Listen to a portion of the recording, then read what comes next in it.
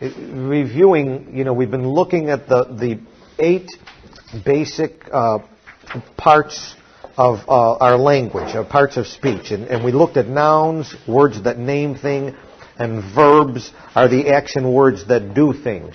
And basically here, a simple sentence will usually have, it's 3 parts to it. It will have a noun, the subject, okay? So we have our subject here, God. And then going through a particular action, and the action verb right here is create, or created, past tense. And then we'll have what he worked on or what he created, and here's the object of the verb, and here it is the earth. And so the subject is a noun, the object is a noun, and there's a verb. And you could probably make a whole bunch of sentences just with nouns and verbs. Now, nouns have cousins, so I have nouns, but they have a cousin known as pronouns. So if I've begun a paragraph with God created the earth, and then I use the next sentence, and he placed animals on it. The pronoun he is now taking the place of the subject, noun, God, and representing God. So it's like a cousin. It's another way of representing the noun. He placed, here comes the next verb, let's say animals on it. And here's the pronoun it, representing the earth. And it's understood because I've stated the nouns in the first sentence. I'm trying to get us walking through understanding of how languages work. Now, so we see nouns and pronouns are kind of related here. All right. Now, we're going to learn tonight, we're going to begin to learn how God begins to enrich the language by having words that are called adjectives. And they have cousins called adverbs. Just like the noun has cousins that are pronouns, the adjectives have cousins that are called adverbs. So if you have the sheet that I gave you tonight, you will see that adjectives are words that describe. And what they do is they describe a noun or a pronoun.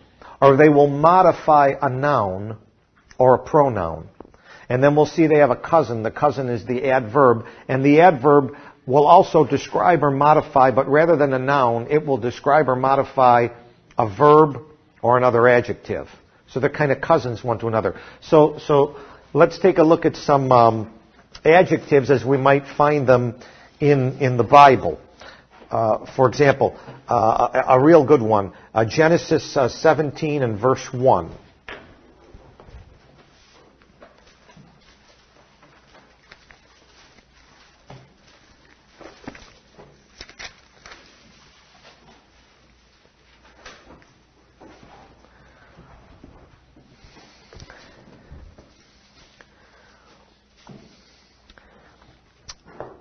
And when Abram was 99 years old, the Lord appeared to Abram and said unto him, I am the Almighty God, walk before me and be thou perfect.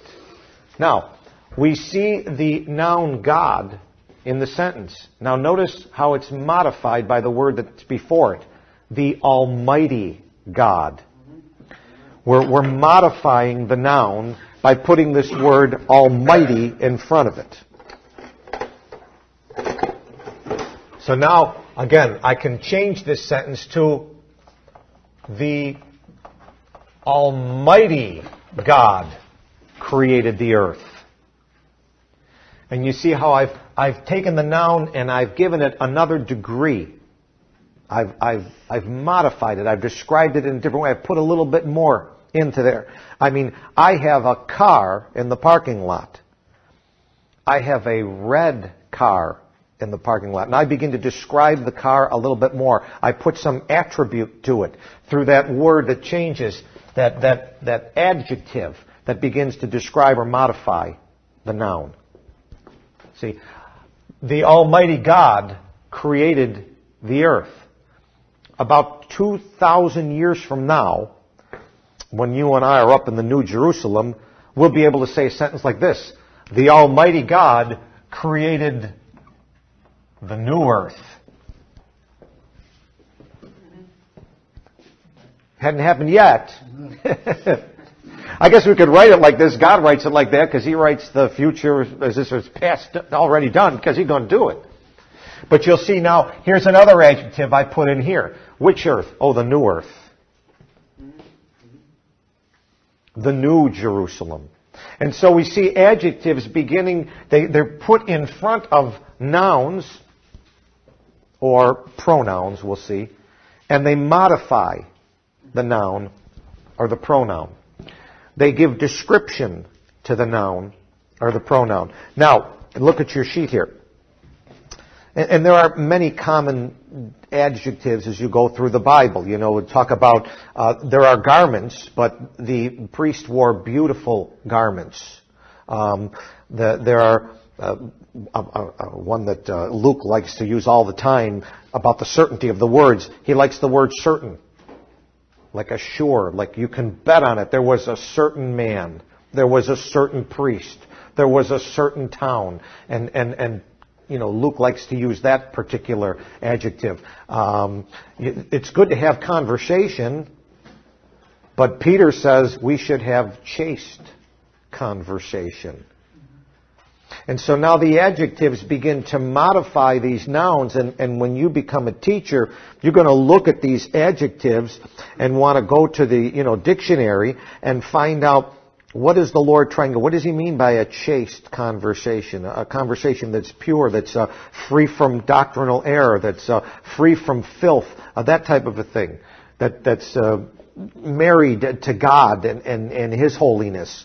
And so then you'll be able to, in your explanation, go through and look at these adjectives, pull them out, and then do some teaching to the people, because we want to understand what the mind of God is on these things.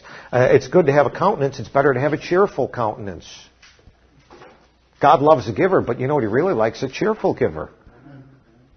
And so now He begins to enrich His sentences by putting adjectives in front of the nouns to modify and describe the particular noun. And so you want to keep your eye open for this when you're reading and look at the particular adjectives. Now, the position of adjectives, as you see here on your sheet. And the grammarians have these big fancy words, but we'll use the simplicity. They'll talk about an attributive adjective, which is just basically before the noun, like the Almighty God, like the new earth, like in Deuteronomy 21 and verse 11. I'll give you a few examples there. You maybe look them up on your own sometime. But and thou seest among the captives a beautiful woman. And there's the descriptive adjective beautiful before the word woman, and that's in the attributive, it's before. And I think the other one I had was 1 Samuel 16:12, where it talked about David was of a beautiful countenance.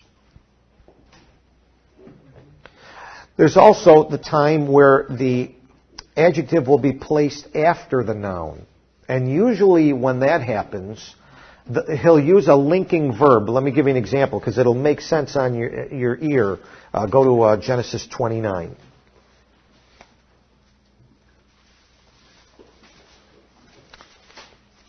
For example, I just gave that one in Deuteronomy, when you see a beautiful woman.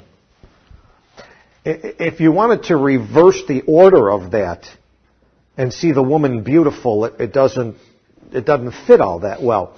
But if you use a linking verb, the woman was beautiful, and you put the verb was in there. Or present tense, the woman is beautiful. Now the linking verb allows the adjective to come after the noun, linked together with the noun. They call it the predicative because it's in the predicate position with a verb connected to it. Go to Genesis, where were we? 29 and verse 17.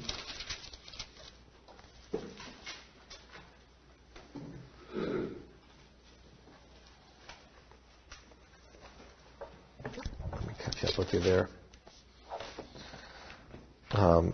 Here. You see, Leah was tender-eyed, but Rachel was beautiful and well-favored. And there's it linked together with the predicative, with the linking verb. And often it's done that way. Now there are times, occasionally, where you'll find exceptions. So you just have to pay attention in your reading.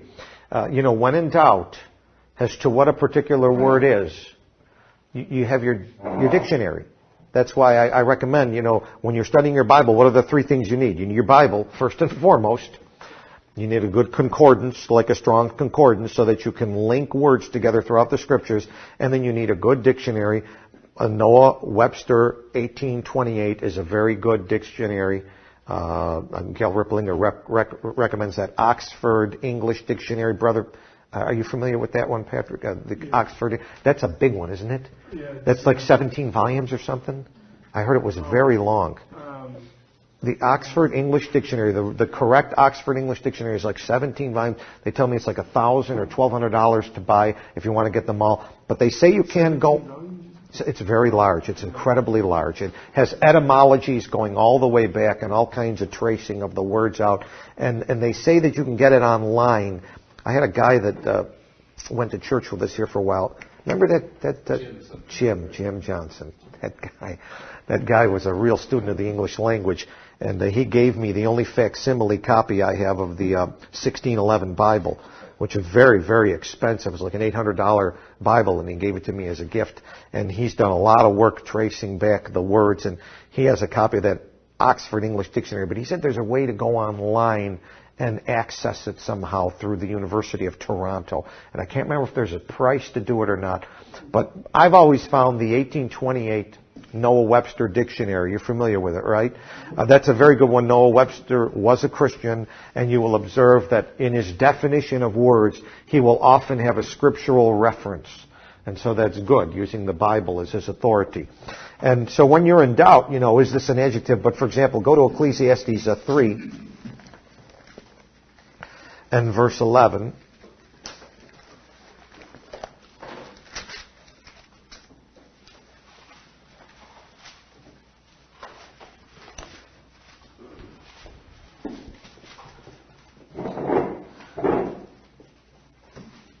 And again, we're talking about the Lord doing His work. Verse 10, he says, I have seen the travail which God hath given to the sons of men to be exercised in it. He, now do you see the pronoun? Mm-hmm. See, God was in verse 10. Now in 11, the pronoun He is referring to God back in verse 10. And we're going to look at this in the next couple of weeks, is tracing pronouns in the English Bible. And that's one of the great spiritual tricks that you're going to have to be on your knees about. The Lord's going to teach you through the tracing of pronouns. It'll change the interpretation of a verse based on how you see it. But here it goes in verse 11. He, that's God, hath made everything beautiful in His time. Now watch this.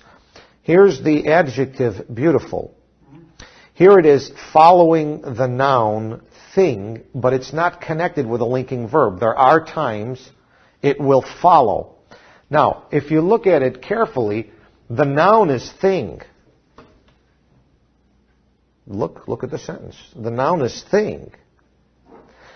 And the noun is modified two ways. Everything and beautiful.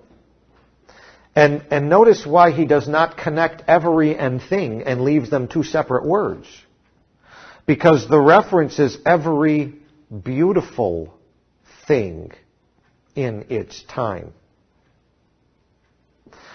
Not beautiful everything, because everything isn't beautiful, but every beautiful thing in its time. There are some things that are ugly, and God's going to destroy them and get rid of them. But there are things into which He's going to bring beauty. And even here on planet Earth, He hath made every beautiful thing in His time. And so here I just wanted to show you there are exceptions to when the adjective coming after the noun will not always come after the noun with a linking verb, but usually it will. Usually it will.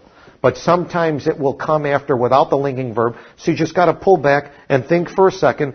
And this is where the Lord, He really does require us to study.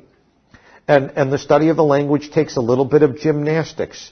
There's a little bit of working out, moving the words around and trying to fit these together in your mind. And praying and asking for wisdom. If any man lack wisdom, let him ask of God who giveth liberally. Lord, on this particular sentence I'm studying here, how is the best way for me to understand this? And helps to move it around. But I just want you to know it's not a hard and fast rule that every time the adjective comes after, there's not going to be a linking verb. Go to Romans 10 and verse 15.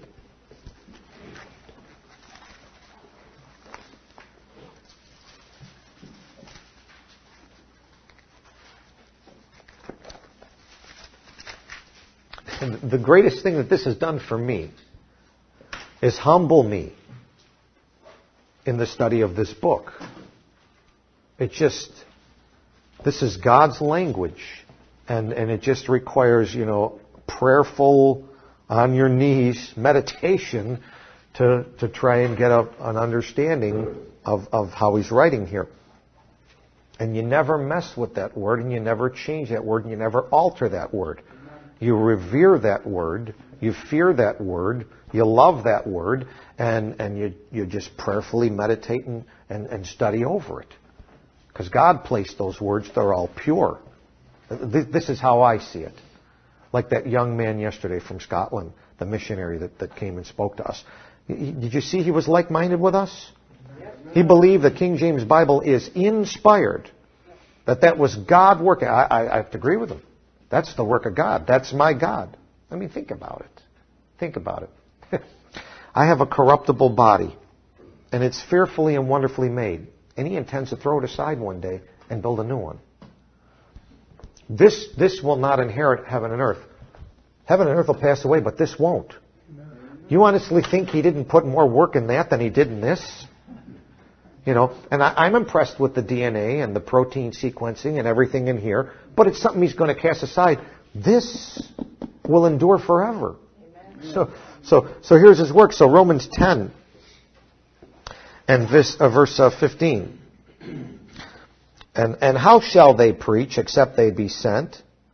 As it is written, how beautiful are the feet of them that preach the gospel of peace and bring glad tidings of good things. Now, let's say the subject is feet. The feet of those that are going to go forth and carry forth the good news of the gospel. And God wants to speak about those feet and modify those feet and say what He thinks of those feet. They're not filthy feet. They're not dirty feet. They're not ordinary feet. They're not common feet. What are they? What are they? God said they're beautiful. But notice how He did that there. Instead of putting it directly before the noun, He puts it in front of the verb to be, are the feet. And so He links it in the front. And that just happens. So that's a predicative form of the adjective, and yet it doesn't follow with a linking verb. It proceeds with a linking verb. My only point is this. God uses exceptions. God will not be hard, fast bound by the rules of an English grammarian. See, what we're really learning here is what I'm beginning to see as I'm studying this thing out, and I'm reading the book by a man that's a lawyer, and he's a grammarian, and this type of stuff. These are the constructs of man. This is English, university English. All right? This is the King's English in this Bible here. It's beyond university English. It's the King's English. So again, I want to show you, you look and you say, okay, Lord, however you want to do it, that's fine. And I'm just going to go slowly as I read through. Don't ever read through the Word of God like it's a dime store novel or a newspaper article, where you skim it quickly. If you have accidentally put yourself on a Bible reading program where you've asked too much of yourself in a day, slow down. Cut your Bible reading program down. So if you can't get through it in a year, it takes 2 years, fine, then let it go 2 years. But you want to go through carefully through that word. You don't want to rush through it. You will miss a lot. I mean, I've slowed down my reading, and it's been better for me at a slower pace. I'm getting to see more of the richness and the fullness and the beauty, the preciousness of that word. So we see the positioning, and we see there are exceptions to the positioning, so don't worry about it. I mean, just understand, sometimes it'll come before, sometimes it'll come after. What I want to do is I want to get that noun and see how God wants to modify that noun and how He wants to describe that noun, because that'll help me to get an understanding of how God thinks about this particular subject or this topic. And then I'll be able to teach it better, understand it better, express it better. Now, this is something you do want to know, the state. Adjectives have 3 states to them: the positive, the comparative, and the superlative. And the positive is just the adjective in its raw state. It's merely modifying the noun. A famous verse of Proverbs 22, verse 1, a good name is better to be chosen than great riches. Okay, now let's look at name. A good name. Not just an ordinary name, but a good name. So here the Lord's saying, I have this subject, this noun, name. And I would like my children to have a name. But I'd like to modify that name. I'd like it to be a good name. That's what I'd like for my children. I want them to have a good name. Now, he's talking about reputation. I understand that from a practical standpoint. From a doctrinal standpoint, there's none good but one. That's the good name above all names. That's the Lord Jesus Christ. And a good name for you and I to choose is better than great riches. It's much better to choose Jesus than anything else. Amen. So I understand doctrinally. Okay? But practically, spiritually, he's talking about a reputation that's good. A good name. Now that is the positive state of the adjective in its raw state. It's just taking name and it's saying, I want to show you this name has a particular attribute to it. It's good. It's not bad. It's not ordinary. It's good. However, there's the comparative. And the comparative now is when an adjective compares 2 nouns. For example, go to 1 Kings chapter 1 and look at verse 47. And now, we don't just have a single name, we have 2 names in view, and we're going to compare them.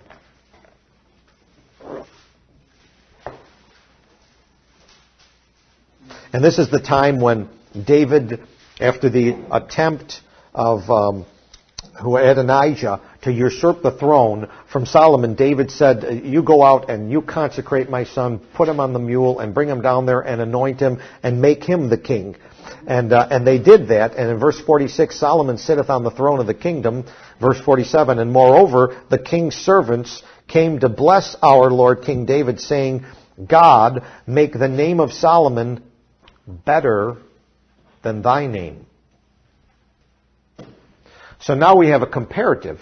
The servants are coming forth, and what they're in their mind, what they're thinking, what they're praying, what they're hoping is God's now taken the wonderful nation Israel, and He's established that kingdom, and He's established the throne of David, and their prayer is that nation will grow in grace and in reputation, and that 50 years down the line, when people look back, they'll say, wow, the kingdom under Solomon was better than the kingdom under David. There were more people, there was more holiness, there was more worship of the Lord, there was more wealth, there was a growth in the kingdom. That was their prayer. That the name of Solomon would be better than the name of David. See, not just a good name, now it's a better name. That's comparative. Comparative has to do with 2 items being compared. Now the last change there is, notice, the superlative. And the superlative is when we're describing a group and we're looking at the utmost in that group. For example, 1 Corinthians chapter 12.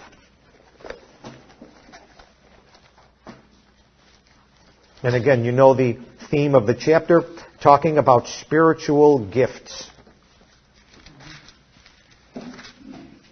And everybody's interested in spiritual gifts, and there's all kinds of gifts, the prophecy and the discerning of spirits and helps and the word of knowledge and all these gifts. And what does he say? Verse 31. When you have all these groups compared one to another, covet earnestly the best gifts. And now within that group, there are good gifts, there are better gifts, and there are the best gifts. And he'll show you in the next 2 chapters. They're prophesying and charity. And those are the best gifts that you could ever have. Prophesying, speaking to men to edification, exhortation, and comfort, and doing it with a spirit of charity. And those are the best gifts. And if you have another gift, then doing that with charity. And any gift needs charity to modify it. Because if it doesn't have charity, you just make a mess of the gift. But you understand now, he's looking at a group, now he's looking at the best. So good, better, best. Positive, comparative, superlative. Now, as a rule, when you have a particular adjective, you can change it from its regular raw state to the comparative or superlative one of 2 ways. You either add ER or you place the word more before the adjective. And so some examples will be found in the scriptures, Genesis chapter 1.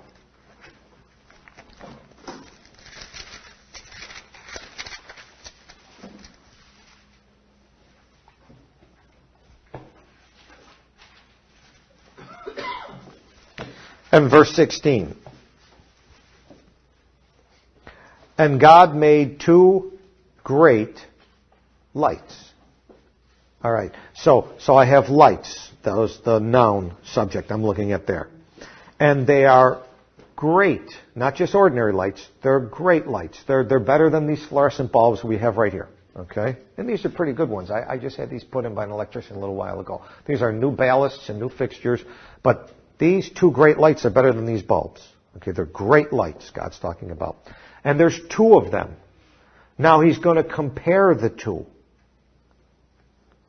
And it says right there, and the greater light would rule the day. So I take the word great, there's that adjective in its raw state, I add the ER to it, and it becomes the comparative form, and it's now the greater.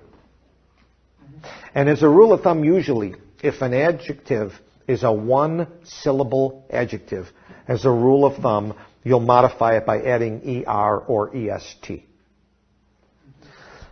Let's take a look at, where were we? Genesis chapter 3.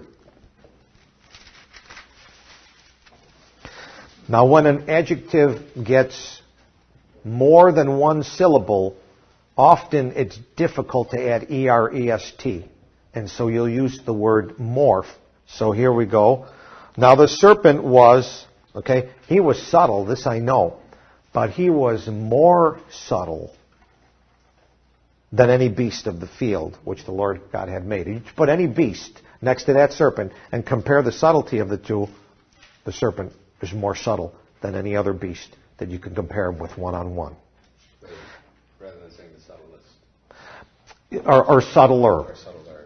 In that case, the comparative would be subtler, because that's the comparative form, and subtler doesn't work. So now there's another reason. Your ear becomes your guide on these questionable ones. I mean, which one, again, begins to sound better to the ear? Let's say, this is a difficult class. And it is. And compared to Ed's class, this is difficulter. It doesn't work. This is more difficult. All right. But this class, compared to Ed's class, and compared to what Brother Seth teaches, real nice and easy, like I heard him this morning, this is the difficultest of all 3 teachings. No, it's the most difficult. And so then your ear is going to become your guide as to which way to modify. So we've seen you can get to the comparative by ER or MORE, putting it in front. And remember, comparative compares just one against the other. Bill is would it be more fast or faster runner than I? Faster. He's a faster runner than I. But you wouldn't say Bill is the faster runner of the three of us. Because now that we have three in the mix, he's the fastest. Because it's the superlative. So comparative is with two, superlative is with more than two, three or more. And these are common errors that you'll hear. You know where you hear these errors the most? I'm telling you, you hear them on TV. You know where you hear it the most? Unfortunately, it's sports announcers in the broadcast booth. I mean, I've watched a tremendous devolution of the English language, and really, more than any place, it's found in sports commentators. And the reason is, it's the pool that they grab from. I mean, what usually happens, look, years ago, to be a sports commentator, you had to have gone to school and learn broadcasting and studied English, like Brother Pat here, and had somewhat of a facile command of the language, even the ability to articulate and good dictation and proper pronunciation and all those things. But then what happened is they realized, hey, these athletes are popular. When they retire, let's put them in the broadcast booth. Well, I heard one of them speaking today on one of those call-in radio shows, and I had in the background, and the guy was admitting he's an ex-NBA player. He's going, we be not educated. I mean, and he's right. And I mean, they went to college, but they didn't study when they went to college. All they did was play sports. And so you have like a rudimentary street level language that's being spoken, and they mix the superlatives, they mix the comparatives, they mix adjectives and adverbs, they get words out of position, they say things wrong, and the problem is we hear it over and over and over, and our ear begins to gravitate. And I pray the Lord will give you a Teflon ear for bad speech, and it won't stick. As opposed to those old steel pans, everything stuck to them. You want one of those anodized pan ears that nothing catches to it. And what you want to do, again, to improve your understanding of good English, is you need to read books from years ago. Let me recommend Charles Haddon Spurgeon. You read them? Well, you ought to. I mean, it's time to grow up a little bit. G. Campbell Morgan. Have you read any of his stuff? Well, you ought to. Let me think. Matthew Henry. Have you read any of his work? That's good. You ought to read some of that. Arthur Pink. Who else? Said Dr. Ruckman. Dr. Ruckman. No.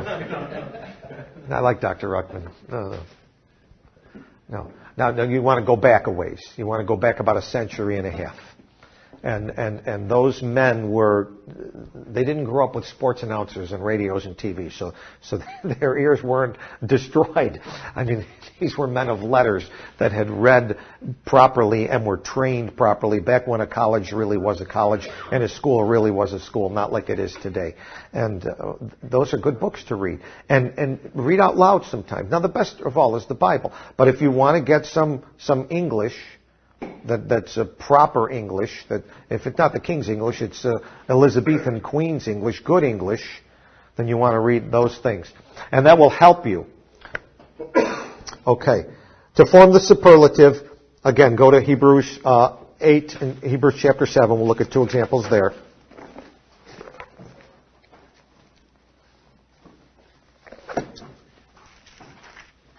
I do try to speak well before you. And I may fall and stumble sometimes, and Lord forgive me, and I hope at that time you have a Teflon ear. And do correct me. I don't mind being corrected when I've made a grammatical error, because I don't want to propagate this error over and over. There are children listening, and I'd like them to learn English properly. Hebrews chapter 8, and in verse 11 And they shall not teach every man his neighbor, and every man his brother, saying, Know the Lord. For all shall know me, from the least to the greatest. So looking at a large pool of hearers, and from the least educated or least reputable to the greatest in a large pool. Remember, this is superlative. We're dealing with more than two. It's the greatest. And there you see the word great. You modify it to the superlative by adding est. But now, if you go back to Hebrews chapter 7 and verse 1,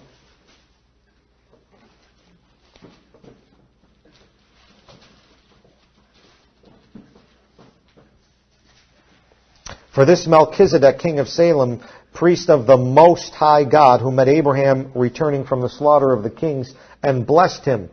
Most High. Not more high. This is of anything you can imagine. He is the Most High. And so you modify the high by saying the Most High. And I told you, sometimes you'll put most before the adjective. I guess you could have said the highest. But that's just a phrase that they use, the Most High. Now, I'll give you an exercise. Go to Ecclesiastes chapter 5, and let's see if we can pull some of these adjectives out as we read through them. Let's see if you can identify them. In that one verse when it says from the least, Yes. would least be the positive state?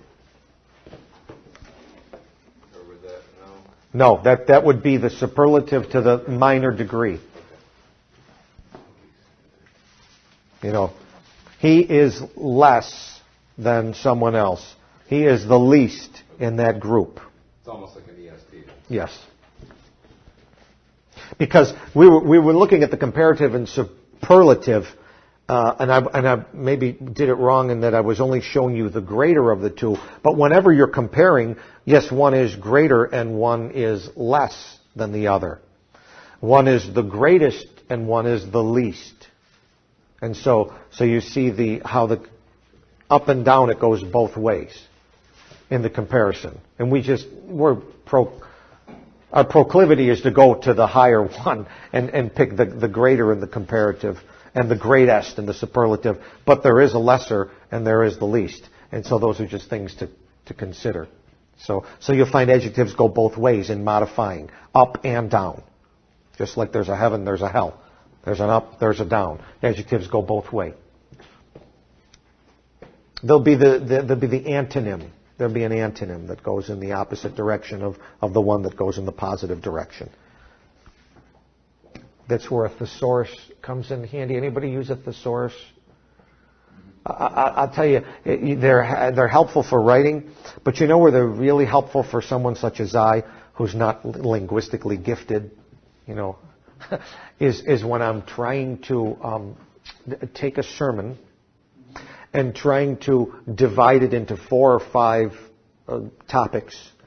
And then what I want to do is I would like to alliterate it for simplicity's sake. And I find a theme here and a theme here, and I go, boy, how can I state those themes where they have the same first letter beginning? And then I have to go to my thesaurus to pick it out because I'm just not gifted in my mind quickly to find all those synonyms, and the thesaurus helps me.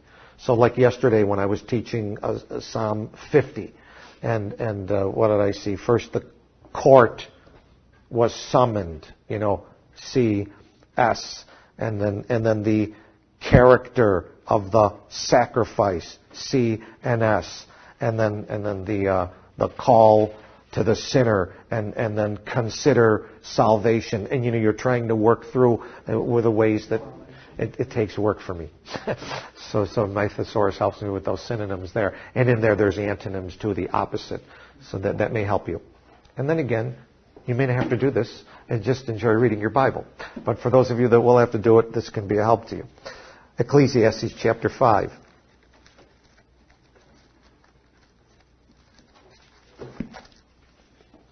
Starting with verse 8.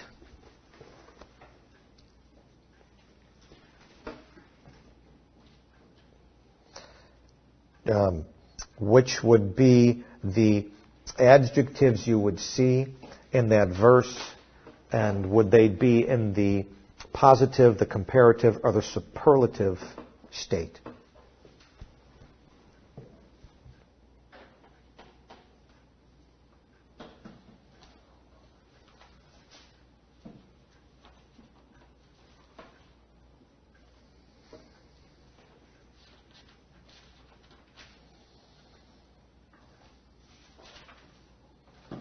A couple jump out.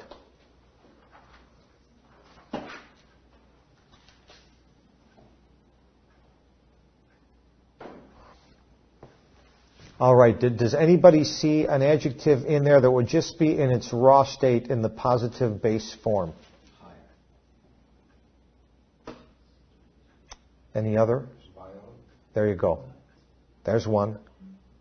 You see, there's a perverting of judgment that the Lord is seeing. But he modifies and says it's violent perverting. It's not the most violent, which would be the superlative form of that adjective. It's just in its base state of violent perverting of judgment. And so there's the adjective in its base form, what we'll call the positive raw state, and it's modifying the type of perverting that's going on. It's a violent perverting, as opposed to, let's say, a subtle perverting. And that could happen too. A subtle perverting would be, we get together before it happens and say, look, we're going to fix this judgment. Here's a few bucks here. A violent perverting of judgment will be what's going on in Cairo right now in Egypt.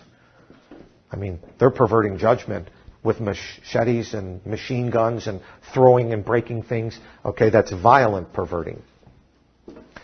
Again, what else do you see? Any other adjectives in there in another form, in another state? Comparative, higher and highest. There you go. Higher and highest. Which states are those? Comparative. The comparative. Which is the comparative? Higher. Higher. Comparative will have the ER because it's comparing two things. And so look at how he's saying it here. Marvel not, at the matter, for he that is higher than the highest. Now that's a real tricky way of writing it. Lord, you could write this better. He really does keep us on our toes, doesn't he? But here's what he's saying. He's saying, if you take the best man down here that's a judge, the highest man that's a judge, Ruth Bader Ginsburg, just joking, but she is on the Supreme Court, okay? So she'd be one of the highest judges in our land. And bingo. And now, who is the writer of Ecclesiastes referring to when he speaks of the higher? He's talking about God. He's talking about the Almighty. And so now you take the highest in the land and put them in the same room with God and compare those two. Guess who wins? God is higher than the highest. Tricky way of writing it. But you're correct. What you caught was, am I correct? Amen. Okay. And so he that is higher than the highest. I'm talking about the Lord. And he's just looking in a one-on-one, mano-a-mano standoff between the best you can find on planet Earth and Jesus Christ. And you get the best on planet Earth against Jesus Christ, and Jesus Christ is better than the best. No doubt with that, right? And so what we're seeing here is we're seeing the comparative in the higher. But then we're seeing the superlative in the highest. But of course, we understand, this is why it's a spiritual book, the highest is comparing to everyone else on planet Earth. And so you're getting the mortal versus the immortal. You're getting the earthly versus the eternal, the spiritual, the heavenly. And you see quite an interesting way the Lord sets it up. Yes? Would you think that this goes like, he that is higher, that's Christ, than the highest, anybody on earth regarded, and there be higher, the Father, than they? That would line up with John chapter 14. And what verse is that? Is it 20 or 30? I'm trying to remember off the top of my head. But yeah, that would be it. And that's... yes. John... one more time out loud for the tape. 14:28. Yeah, my son was saying that that looking at the particular verse, he's saying, for he that is higher than the highest regardeth, and I would assume that refers back, that would be Jesus, okay? And there be higher than they, and that would be the Father in his office, higher than even Jesus, according to John 14, verse 28. But we didn't have to go there, but it's very nice to do those kinds of things, and we will when we teach them. But what I wanted you to take a look at right there in that particular verse was the different forms of the adjectives in their different states. And you had the raw, positive, violent, just in its raw state right there, modifying the perverting. And then you had the comparative of higher, and then you had the superlative of highest. Now, if you back up to verse number 5, what can you find in that particular verse for an adjective?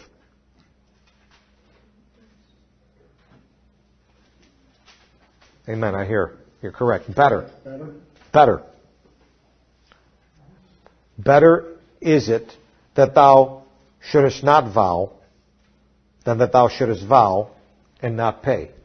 And so now what he's doing, he's going to compare two things. Let's compare two things in your life.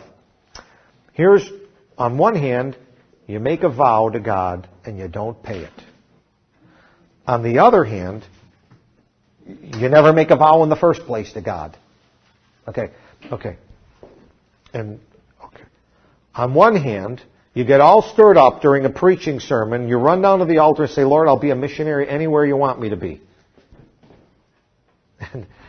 And then you get this tugging in your heart, I'd like you to be a missionary to Uganda. And you think, wait a second, I don't like Uganda. I don't want to go there. Okay, so, or on the other hand, during the same sermon, you get all stirred up and you don't go down to the front. And you go, you know what's better?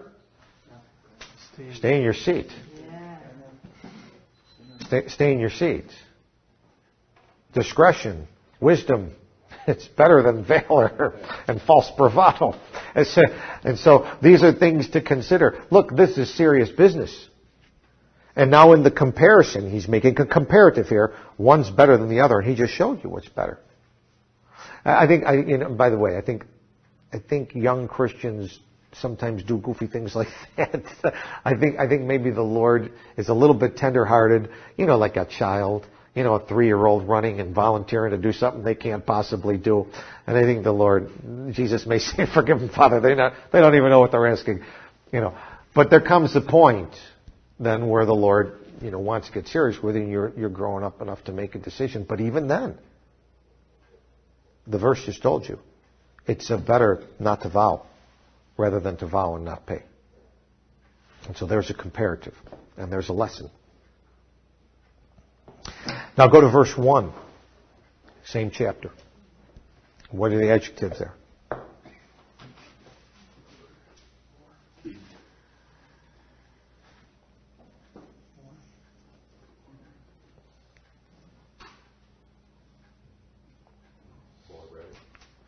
Yeah.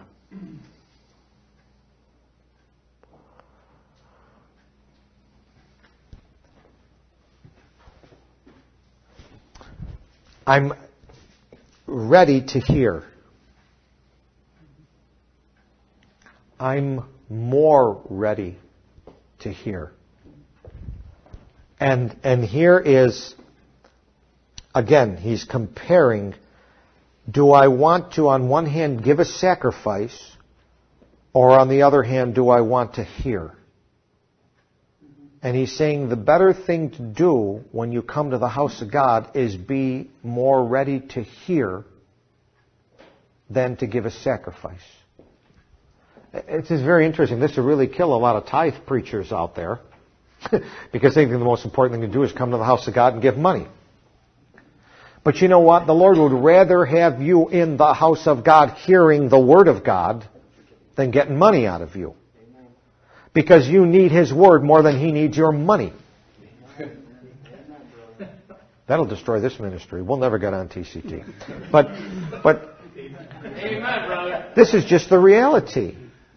You see, it's more what God wants to do in and through and to you than what you're going to do for Him in throwing some of your hard-earned money in the plate.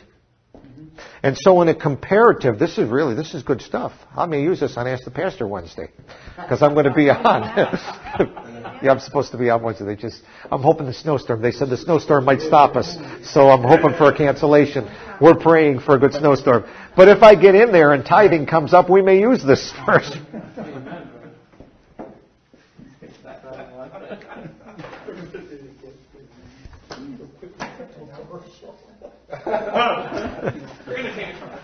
By the way, they have asked me a number of times when I'm there, would you please do like a 30-second spot to, pitch money for, they're always asking, please, I'm Pastor Michael Cesar from Grace and Truth Church. I hope you're enjoying this ministry here. Why don't you give a few dollars at TCT? I slip out the door every time.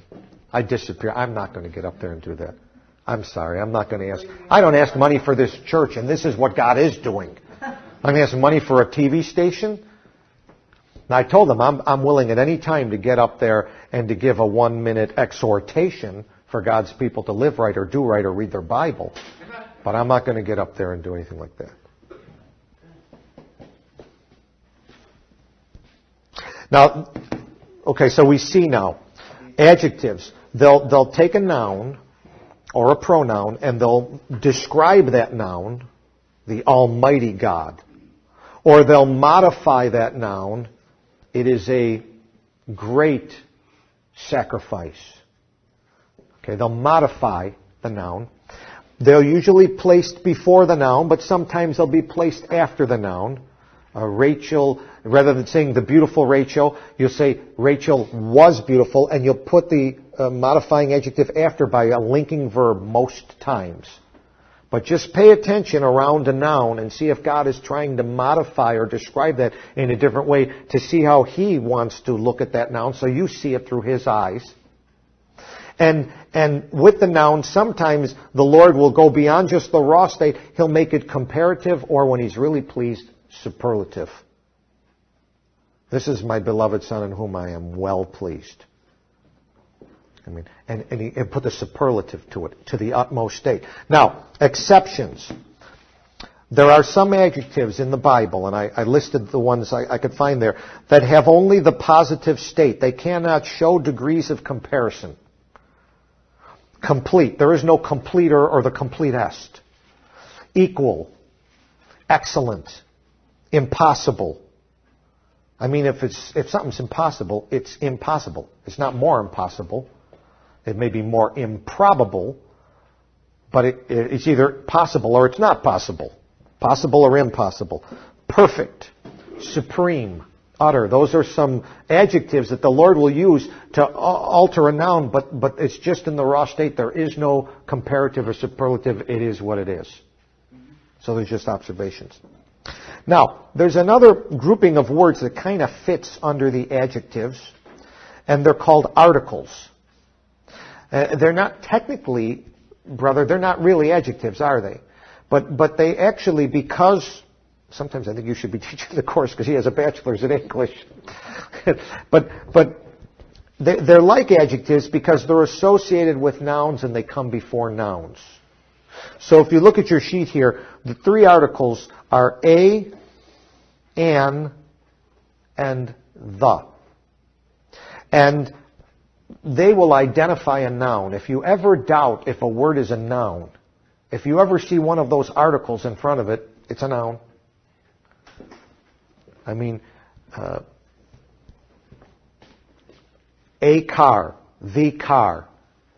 It describes it for you. You can't put a or the or an in front of an adverb or a verb. So when you see a or the or an, it's a noun you're dealing with. So that's one thing that helps you. Now, there are two types of articles. There's indefinite articles and there are definite articles. The indefinites always come before a singular noun. Remember, nouns can be in the singular or plural. I can have a car or many cars. There is the temple, or unfortunately, they built many temples. And you can't have a temples or a cars. And so they'll always come before a singular noun. They will refer indefinitely to a singular noun without specifying a particular therein. For example, go to Ezekiel chapter 1. And sometimes seeing it will help better than my definition.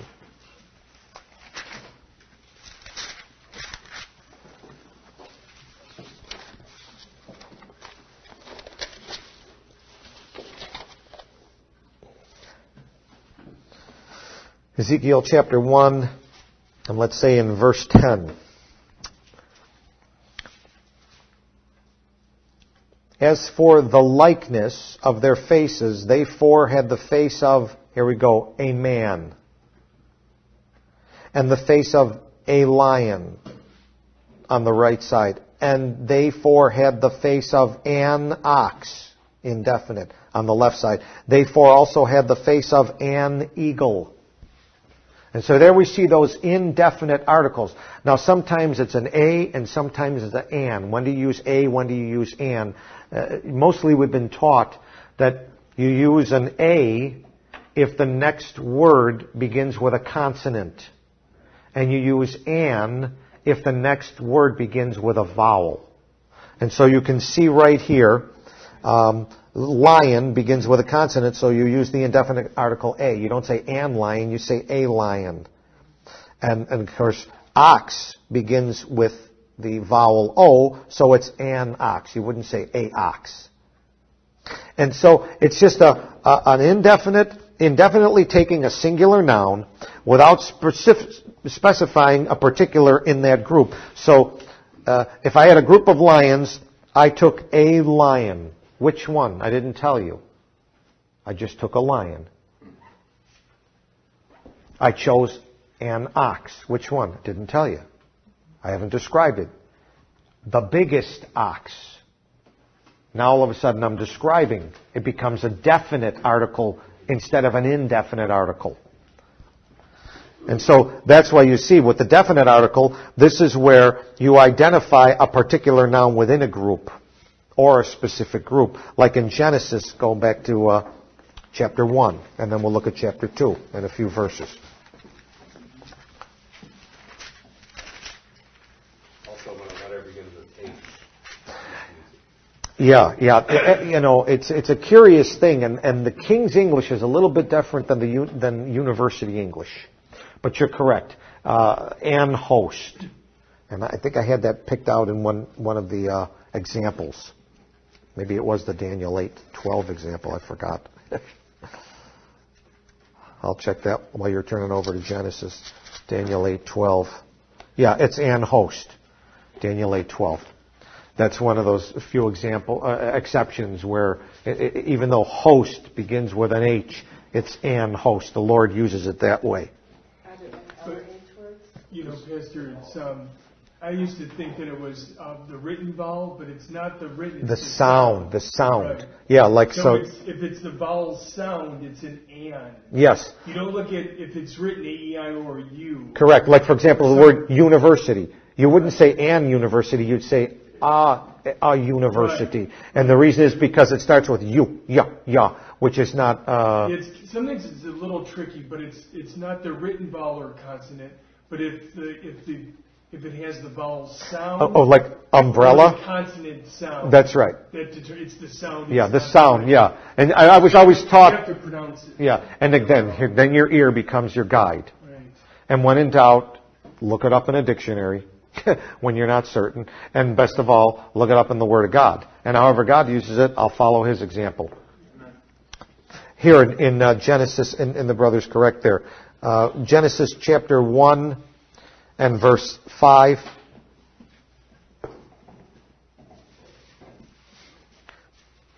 And God called the light day, and the darkness, He called the darkness, He called night, and the evening and the morning were the first day. And so we have a definite article identifying within the group of days, this is the first day. He's identifying the day here. Now, if you go on to the second chapter, and look at verses 15 and 16.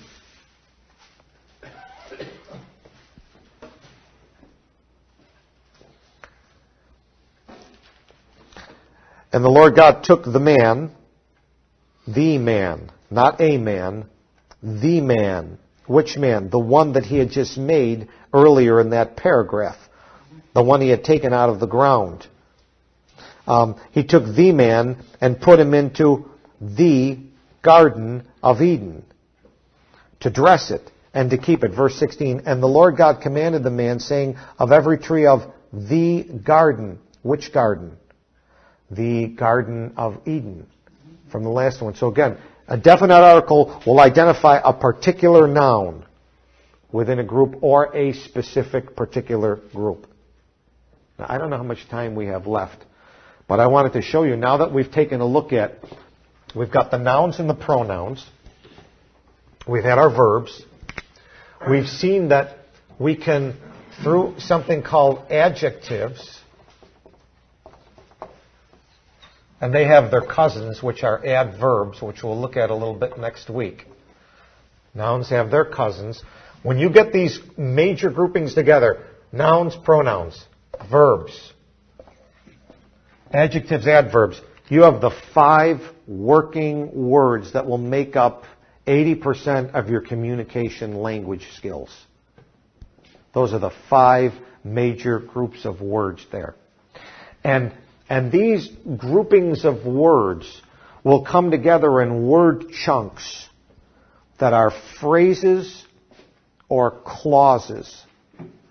And I wanted to show you these chunks of words, but I don't know where we are in time. We may be running out of time on the tape. So, yeah, okay, so we're 65 minutes in. We better not get into it tonight. We'll start looking at it next week. The concept of putting these groups of nouns and verbs and adjectives together into word chunks within sentences. The Lord will do it frequently, where He'll use phrases and He'll use clauses. And Paul uses this style a lot in his writing.